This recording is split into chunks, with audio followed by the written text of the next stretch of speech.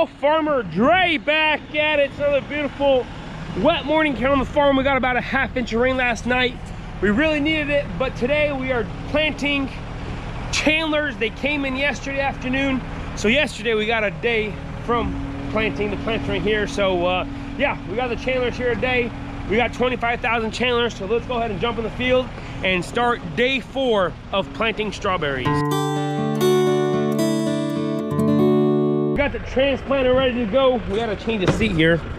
So this is one of the first, I believe, one of the first Rainflow transplanters they have. It's so old it has no logos or anything, but these seats are usually cushioned, nice and comfortable. But whenever we got done planting, we broke the other one, so we just had to replace that chair real quick.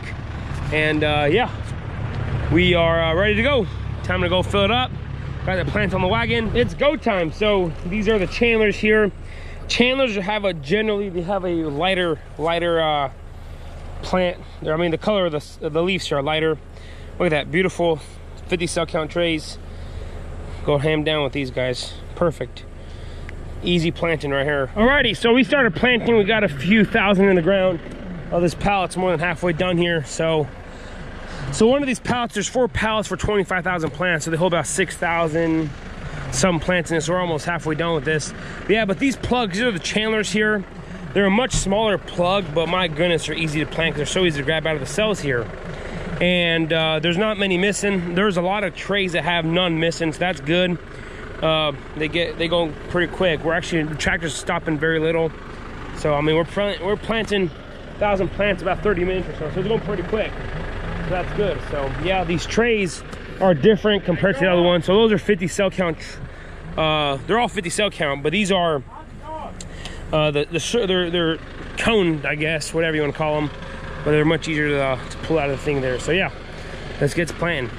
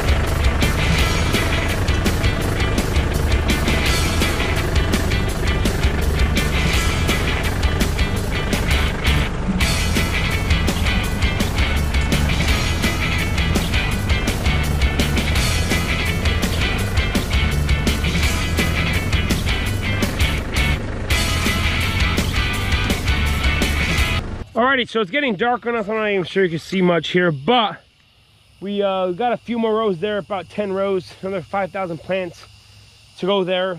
And then we're gonna go ahead and start planting here. Hopefully tomorrow we'll start planting here, but we haven't got the irrigation set here yet. So that's what we're doing right now. I'm out here with Isaac. We could have planted a few more thousand tonight, but we got to get this irrigation set up. We got everything else set up before the plants got here, but this we kind of got carried away and prepping for these strawberries. We never got this done, so that's what we're doing.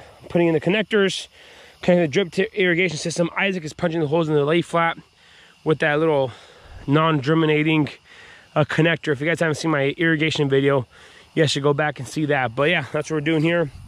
Punching every single hole, cutting them, making sure everything's good to go. And then I'm gonna let this irrigate all night long, make sure it gets nice and watered and wet, so that tomorrow we could start planting here. So with different soil types, I mean, I could make a whole video on this, but we farm a lot of heavy clay soil.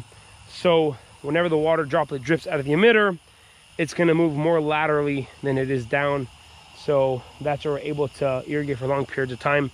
If you are farming on sandy soil, you got to irrigate, stop, wait until that soil, that water, you know, the capillary action moves, and then keep doing that for a few days. But with clay, we don't have to worry about that too much. Yeah, so all I do is I get these connectors here. The thing Isaac is doing, I need both hands here. Isaac is punching that hole right there like that. All I do is I get the, try to put you guys right here. There you go. I undo this right here, shove it in there, just like that. I went ahead and turned on the irrigation so we get some lubricant there. Just shove it real hard. Make sure it's plugged in on both sides there. Tighten this right here real tight. Just threads up there. Pull your drip, measure the right size. My knife went in my pocket here. And just cut it. Oh, I gotta cut it straight. Oh no. If you don't cut it straight, there's a problem. You get the connector, shove it there as deep as you can, all the way to the max, tighten this, and you're good to go. On to the next. 30 more rows to go.